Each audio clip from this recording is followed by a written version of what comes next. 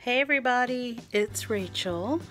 I have a special digital planning video for you today.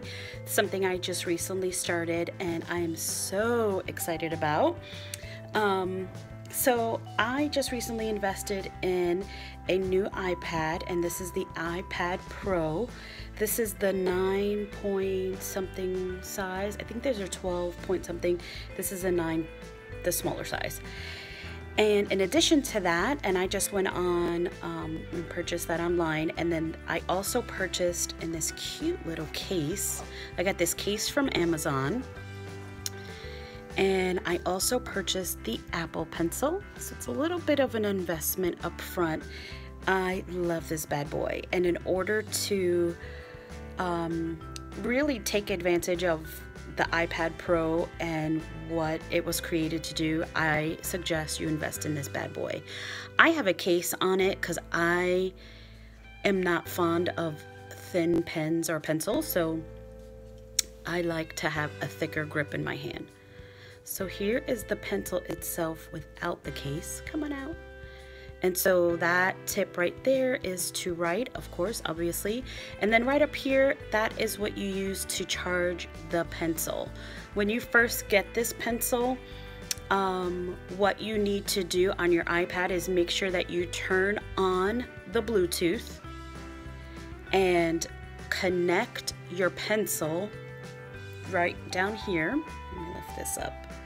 So right down in there, you just connect your pencil, and it'll pop up and ask you if you want to pair it. You say yes, and voila.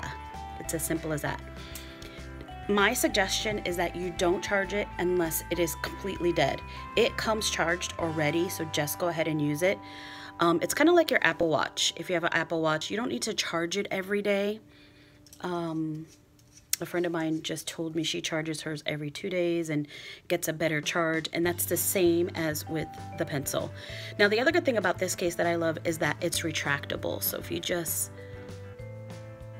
twist it, you see the point goes away. So it protects your point when it's like down in your purse and all of that. So the other thing that I like about this case is that it just reminds me of being in elementary school, and when the teachers had like chalkboards, they would use this like silver casing on their chalk so they wouldn't get like powder on their hands, and I just love it.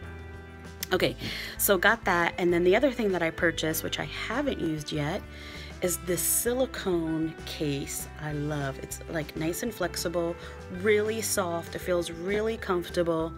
I haven't tried that yet, but I'm excited. And this is on Amazon as well, and it comes in different colors and all of that. And this case was on Amazon. I think it's called Stylus, or I'm not sure. And then we have these little pieces to the Apple Pencil that are important. It's a replacement tip. I found that if you don't have like a screen protector, whatever's on your screen will transfer to your tip. So like if you have greasy fingers or makeup or whatever, it gets on your tip. So you just got to be mindful of that. And then this other piece that comes with your pencil, to charge it, you just put that on there, and then you can put your charger in there. Or the other way to charge your pencil is just sticking it into your iPad, and whatever charge your iPad has will charge your pencil. Kind of neat. From experience, or I don't really have a lot of experience, but I've tried different digital pencils and they don't work with iPad Pro. So I just bit the bullet and made the investment. This is another thing that I invested in, and it's just a charger thing that has 2 ports in it. So I could literally put this in here, charge my pencil, yeah, it's just neat. It's just a neat little thing to have. So that's what I purchased, and I just put this in my purse, put this in there, put this in my purse, and it's really sleek and ready to go. Okay, so let's get into it. So this is my iPad Pro, that's my family, and the apps that you will need, or that I use, you probably can find something different, but the #1 app that you cannot do this without, it's called GoodNotes, and that's the app right there, GoodNotes app. In GoodNotes, you can create notebooks and journals and all of that fun stuff. So I use GoodNotes. The other app that I use, let's go to my design. I use Procreate. In Procreate, you can write, draw, color. You could do whatever you want in Procreate. If you use 2 fingers and just go like this, it erases. How cool is that? Like, I'm still learning these programs. I'm so excited. You could twist your page. That's in Procreate. The other app that I've been using with my journaling is this Graphics. And I use, let's see. Don't save, I don't need that. I have been using my fonts and stuff, writing in here, and then exporting that into my journal because I don't really like my planner, because I don't really like my handwriting.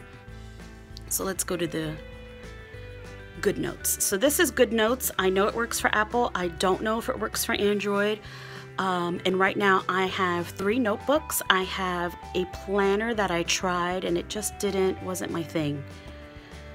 It reminds me of the Erin Condren planner, which I love. I'm an Erin Condren girl and I love planners, organizers, all of that. Monthly view and then your weekly view. But I just didn't care for it. So I went to, let me close all of these. Let me go back. I use Bohoberry. Bohoberry has videos and she has an Etsy shop, and that is my go-to. She even has a lot of tutorials. So I encourage you to go to that as well.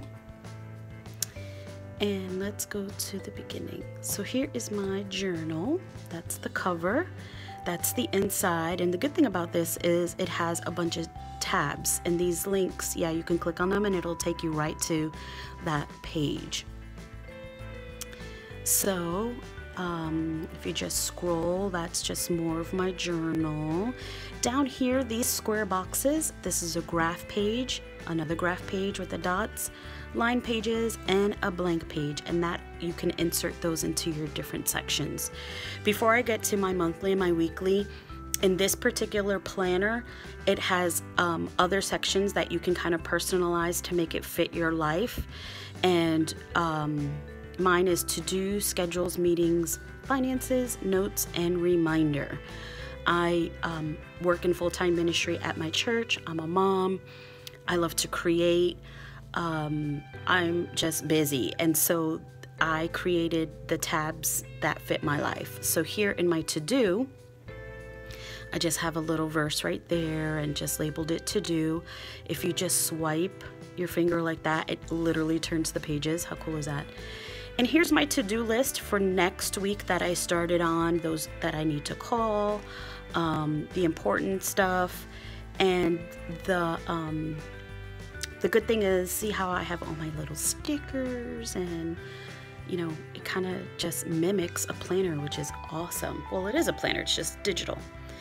Keep on going. That was my to-do list from last week, and notice my handwriting, it's just not that great. Like, it's just not that great. So that's why I decided to use this font. It's called Bubbleberry. Oh wait, Berry Bubble font, which I love. It's kind of just girly and whatever. Then my next, so that was to do, and then if you just tap on schedules, I keep track of a lot of schedules at my job. So this is my schedule section, and that is at my church, Parkway Life Church. This is our order of service. I'll probably switch that out every week. And if you click on the Lasso Tool, I'll go over those in 1 second. You can literally just grab and move it and make it bigger, smaller, delete it, whatever. So it's kind of neat. So it's easy to change. Swipe again, that's our vocal schedule. I'm on the worship team at the church and just kind of fill in when needed. So I put that in my planner, and then my husband oversees the Christian education department at our church. So this is our kids schedule on Wednesday and on Sunday. And then, okay, so that's to do, that's schedules. And then now I'm gonna go to the meetings. I'm always involved in lots of meetings, planning events and things like that. I just set up my planner probably for the last couple of weeks, since I've been sick, I would say, since I had the flu back in May, mid-May. So this is as far as I've gone. So I'll be using this starting next week. I've got some meetings coming up, so I just inserted some lined pages and put our church logo on there. And then the next tab is our finances. And I just started this morning and created this spread, and this represents a week. So I'll write on here what I have to pay. I'll probably list all of my monthly bills so I don't forget to pay a bill. And that is that. And then here in my notes section, this is, I haven't written my tab out yet, but this is probably where I will take notes in church, or if I go to a special like Bible study or just doing my own study. You know, I'm starting to read different books and things like that, so I'll probably jot some notes in there. And then finally, this is my favorite section. This is I entitled it Remember, but it's kind of like my own personal section, my own journaled section or whatever. And so there's a picture of my family, and here's a sleep log. I am not the best sleeper, so, well, actually by this it looks like I'm sleeping quite well. It's been great this last probably month or so. But the green is the hours that I sleep. The pink is when I take naps, which is usually like an hour on the weekend. And I use the bathroom a lot in the middle of the night. So I've been tracking that because I have a physical coming up, so I wanted to keep track of what that looks like so I can go over that with my doctor. And then I created a gratitude page. I love this page because when I'm feeling particularly stressed or down, it just helps to reflect. So just a few things that I'm grateful for. Here I created books that I'm reading. I just recently picked up books and forgot how much I love to read. My mother-in-law gave me some books to read, and I picked up some. So I just started jotting down books. Either I should change this because it's like books I've read or books I'm reading. And then I also have my health. I'm keeping track of my health because my health can be iffy sometimes. Either I'm really, really good or terrible. So right here I just put down that I had the flu in May. And then I'm going to start a Netflix page. I'm such a Netflixer. Wait, Netflixer. I don't know if that's a thing, but I love Netflix. Right now I'm watching The Crown. Oh, it's so good. So I'm going to start jotting down the things that I watch in Netflix. Just, you know, it's just a good way to remember things. Here in Good Notes, if you hit this little square button, oops, sorry, it will kind of bring up a thumbnail view, so it helps to quickly click where you need to go. And I'm going to bring you to my monthly spread of June. So here is the monthly spread of June. If you want to see a blank one, let's bring you to October. This is what it looks blank. That's what it looks like blank. For my June, I think what I've decided to do for my monthly is see like these different images around the side. It kind of just, when I look back, those are like my highlights, things that I love in the month of June. And as you can see, one of the things that I love about this is that you can simply spread it as wide as you want it to go. Look at that. Look how wide it goes, and it doesn't pixelate or anything. And with this pencil, if you click on the pen right here, you can pick your colors, all of that. I'll do a separate video on how to do that, but you can literally just write. Deep, deep, deep. Cool, right? So that is what I love, but I don't really like my handwriting, like I said, so I use a font instead. So, and now here's the weekly. This was like the first week that I started using it faithfully, like every single day, and you'll notice, look at the difference between my handwriting and font handwriting. I don't know. I did a little bit of journaling right there, got my stickers, different things happening. This is next week or the week coming up. That's how I did that spread. The following week, I started decorating it. I just need to plug in some appointments I have, so on and so forth. And then it takes me to July. My youngest is turning 4. That's his birthday is July 1st, so it's kind of geared around him and the 4th of July. So that is that, and then I'll be on vacation, going camping. So the other thing that I have, so that's my 2008 planner. Then I also have a sticker book. Let me go ahead and just take you to the cover. So that's the cover of my sticker book. Guys, I have collected all of these stickers over the internet. On Etsy, you can purchase like sheets of stickers, just different places, and you just import them into your GoodNotes. I kind of made some myself. Where's the one I made?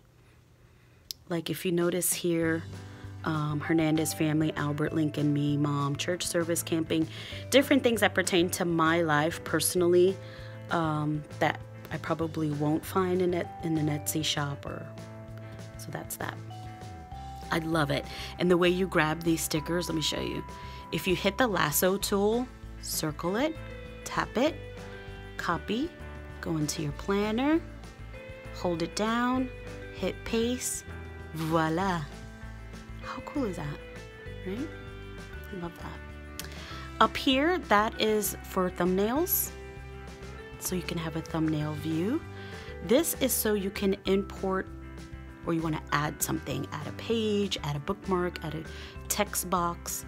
Here's where you can type something and it'll appear on your page.